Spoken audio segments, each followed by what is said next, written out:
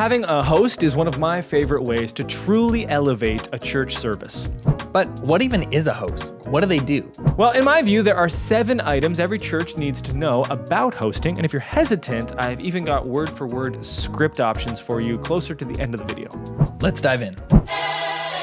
Well, hey there, and welcome to the Bro Church Tool Show. We're here to help you and your church navigate the biggest communication shift in 500 years. I'm Brady Shearer, your host. I'm joined as always by my co-host. We call him Archbishop Aperture. It's Alexander Mills. Hello, hello. 7 things your church needs to know about hosting. Let's dive in right away to number 1, answering the question, what even is a host to begin with? Well, if you think of announcements as a baseline, surely we're all familiar with the person that delivers announcements in church. Maybe it's the same person each week. Maybe you have a rotating cast of characters.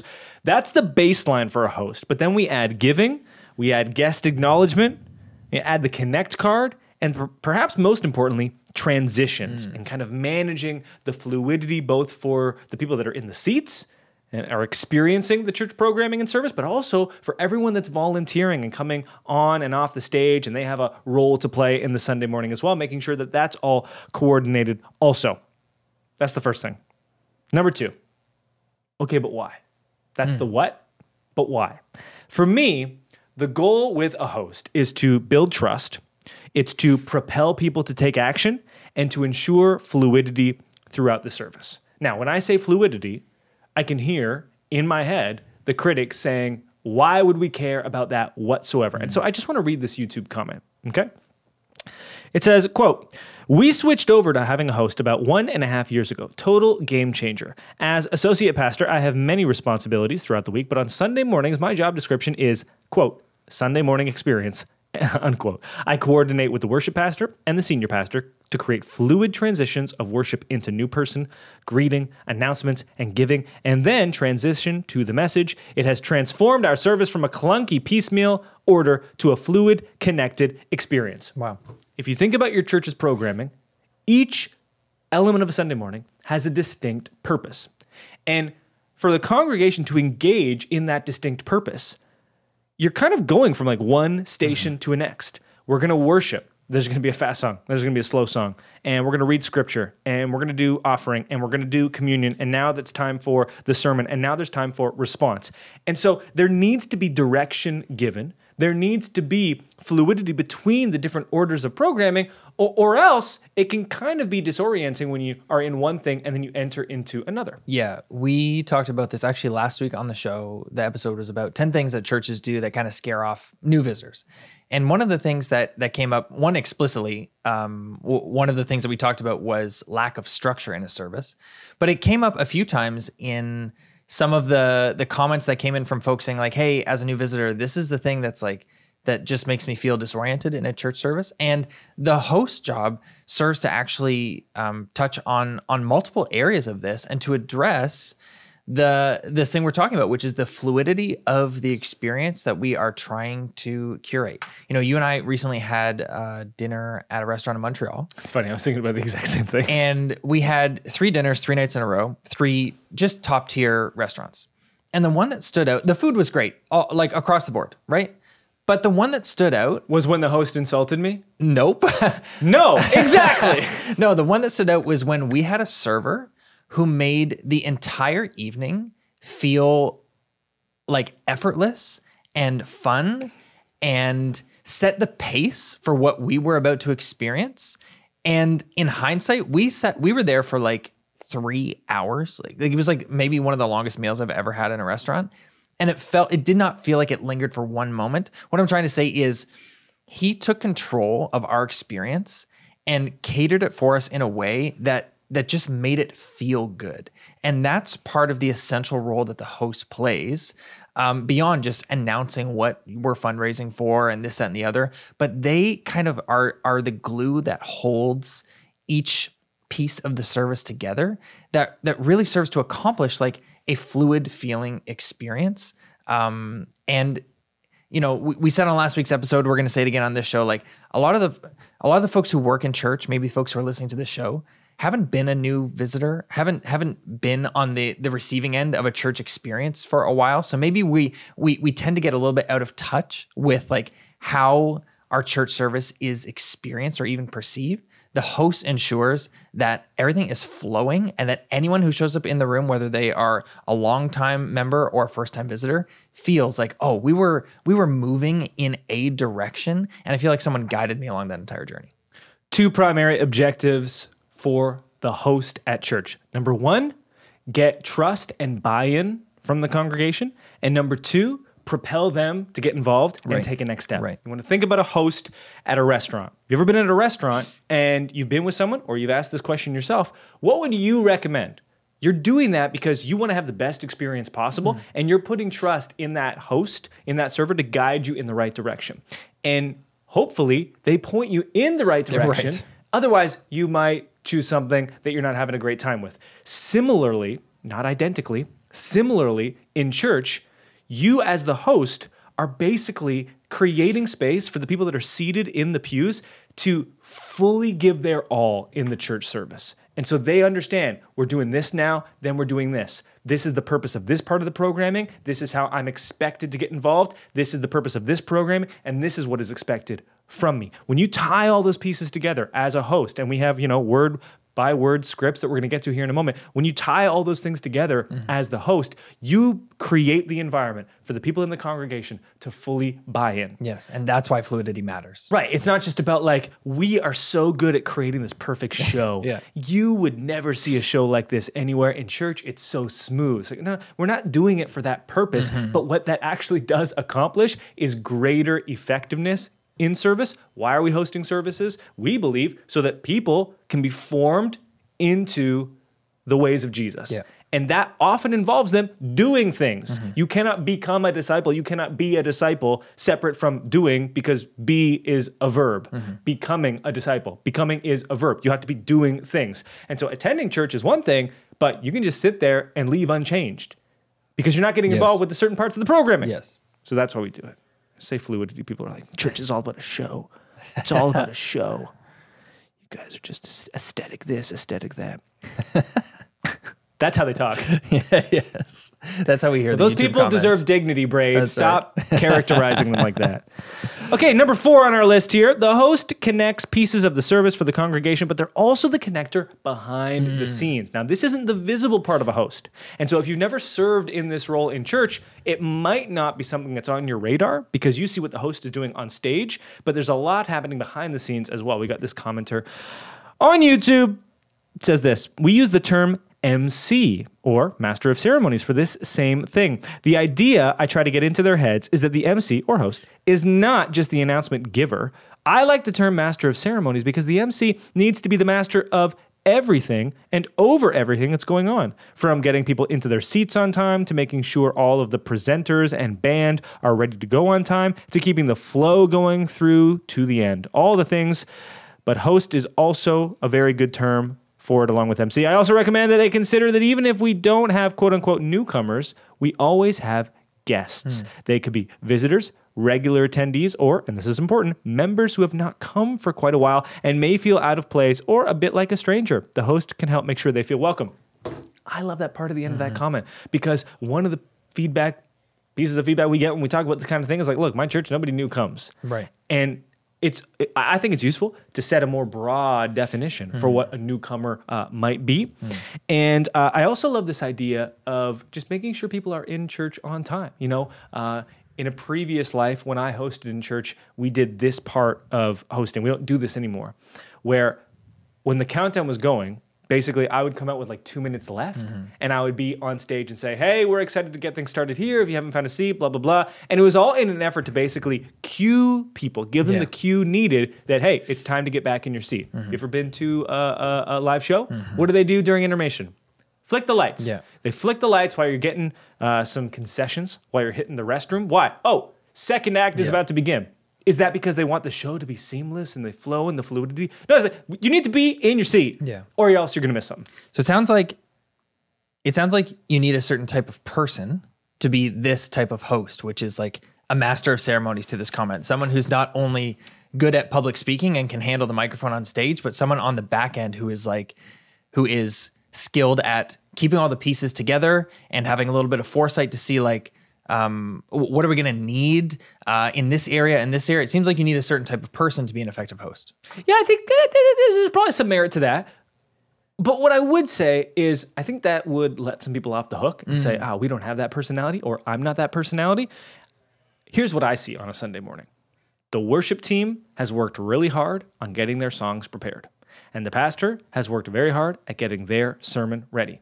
And the person who's going to give announcements has not worked hard at all on it, and that's why the announcements are going to be awful in every single church. The worship leader and the pastor have probably not given that much thought to the fluidity of service. Or if they have, it can't be in the highest spot of prominence because they have another task where they're the only one on stage and they have to focus on this. So if there's nothing you take from this episode, it should be this. Installing a host where that's their primary responsibility is the most important part of having a host to begin with. Because when you leave it to the worship pastor, when you leave it to the person that's delivering announcements, when you leave it to the lead pastor, suddenly it's not their biggest focus. And then we go, I just don't have the bandwidth for this, or we don't have the right person for it. You don't have any person for it. You need to give someone this responsibility and then let them figure it out as they go, because the host needs do differ from church to church. And I understand that this can be a challenging part of these kinds of episodes because people are like, well, I don't have a host in my church. Like, how do we do it? And we can talk about personal experience from our own churches where we've done these things, but your needs might differ. And that's why, if nothing else, putting someone in charge of it and then evaluating how it's gone. And we're in the middle of a brand new project on YouTube right now. Pro Church Tools, Inc. It's a brand new type of YouTube video where we're doing some teaching content, but we're also kind of pulling the curtain back to show you behind the scenes of running this company. We'd run it for 10 years and we were entering a new decade of the company. Hey, let's show you what we've been building and show you all the people and tackle this crazy project of giving 1,000 church websites free makeovers by the end of 2025. And guess what? This brand new style of video is totally different than other videos that I've done. And so I don't really have a roadmap for it. I don't have a blueprint for it in the same way that you might not have a blueprint or a roadmap for a host. So what do? I take from someone else and this is what they've done. Okay, great. We're going to have some word for word scripts for you.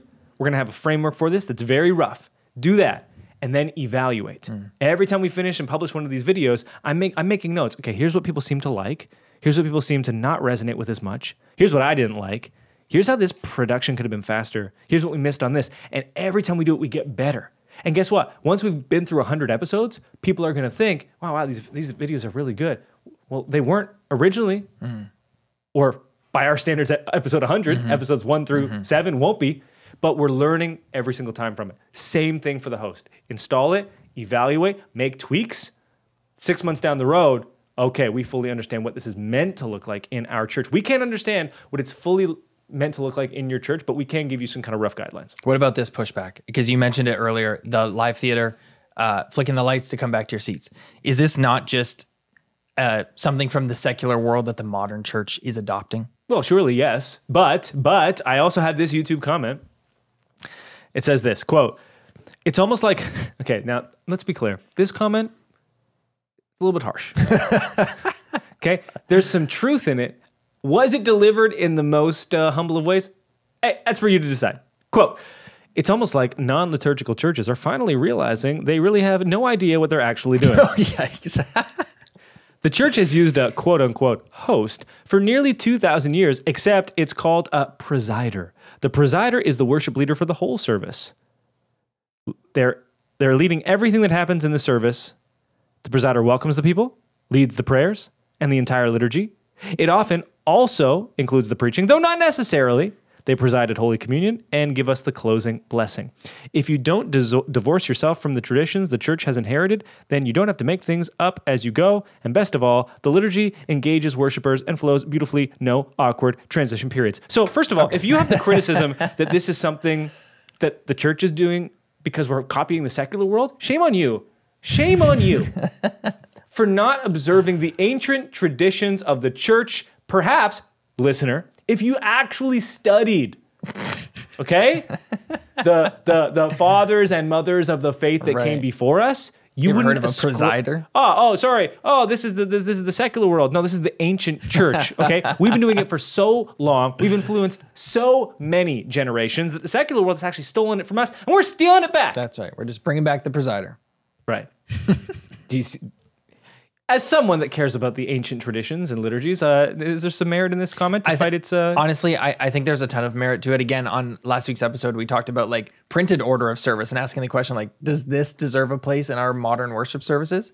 And I think this is in the similar vein, which is the liturgical church, the mainline church has, they have rites, they have orders of services, they have liturgy that they follow week after week after week that really does keep things on track. That really does in some ways, and they do have a presider, they do have a host, but in some ways it actually eliminates the need for a host because everyone at church knows what's coming up next. And so this rhythm of church may be foreign to some of our listeners, but has been installed for quite a long time, and plenty of churches have been happy with the expectation of that type of service. So I think there is merit to the question, regardless of the comment, regardless of maybe the tone. Let's get into some scripting options here. Just reading one that was suggested in the YouTube comments before we get into our own. Quote, I remember one time I was at Texas Roadhouse, and they changed the first impression engagement to saying, quote, how was your last visit with us? And that would prompt someone to say either great or this is our first time. I thought that would be a better modified greeting option for churches. Something to consider. So that's one. I prefer to use the word guest over new or visitor. I think guest is a more broad term that is inclusive of more potential people. If you say just the word new, a person might think to themselves, I'm not included in that. I do prefer new over visitor, which I think is the worst. Because new could mean first time, but it doesn't necessarily mean first time. And first time might be the worst of them all. Certainly the worst. So just simple changes of wording can make a big deal. Because if you're a church where you don't have new people all the time, you might be like, this doesn't apply to me because I can't say if you're new or if it's your first time because we all know that that doesn't include anyone. Okay, but if you say the word guest, that can include someone that brought someone with them. That could include any number of folks that could fall under that category. I think one of the biggest tips that we can give people has to do with where you point people to take action.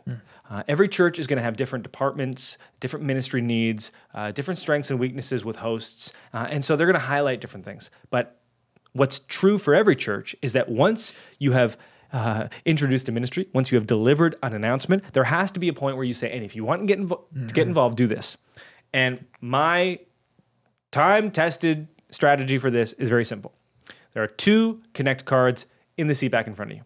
One is green, one is blue. Insert your brand colors as needed. One is black, one is white, one is yellow, one is orange, whatever your brand colors are.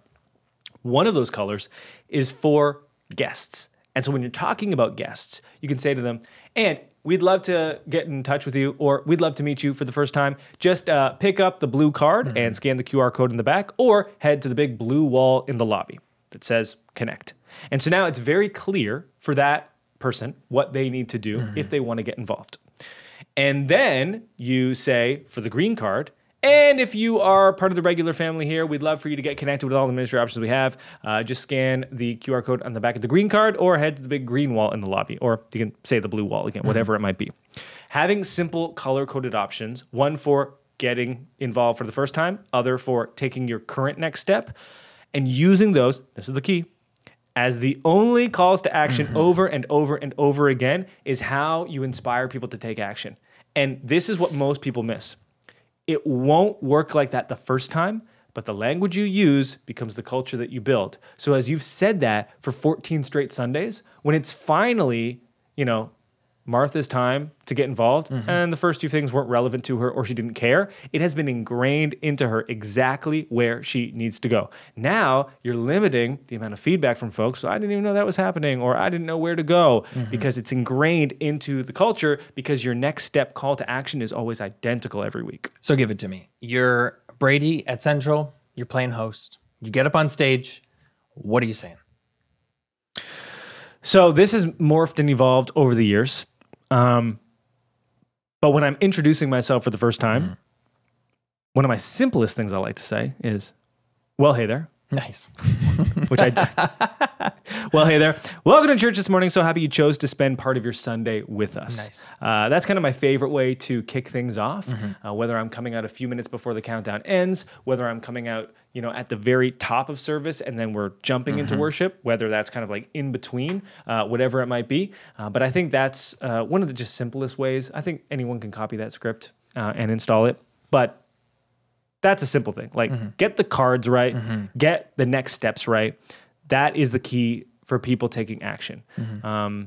Because at the end of the day, people get confused when you point them to all these different spots, like app this, website, email, track down a church. We were talking about one of our employees the other day who was talking about, he didn't know which pastor to track down after service because he wanted to ask about youth. And he was like, I don't know which one was the youth pastor. And I thought to myself, like, I feel like if that church had properly said, like, and if you want to take your next step, go to the big green wall in the lobby, like, he would have went there directly. And he wouldn't have, like, tried to figure out which of the pastors was the student pastor if you had just communicated clearly where to go to take your next step. Right.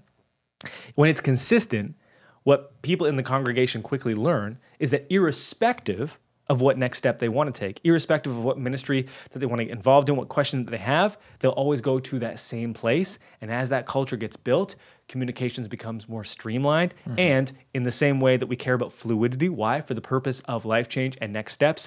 When communication is streamlined, you remove hurdles for people taking action. They take more action. Yeah.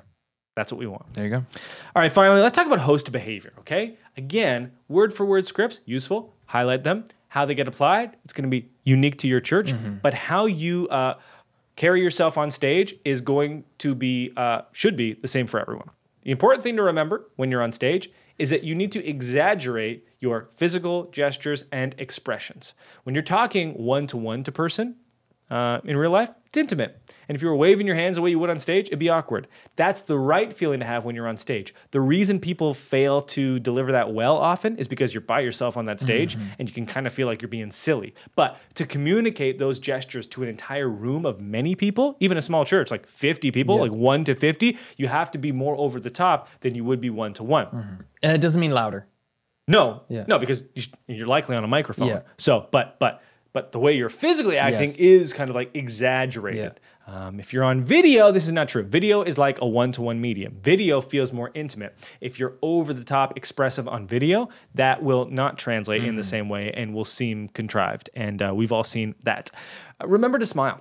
I have recently got this feedback from a person and they were right. Like, you tend to be a little bit serious. It's okay to smile. And I'm like, I feel really forced when I'm smiling. They're like, yeah, but this is looking good. And I was like, okay, great. Be friendly. If you have a downturned mouth like myself, know yourself. Know your limitations and work to counteract them.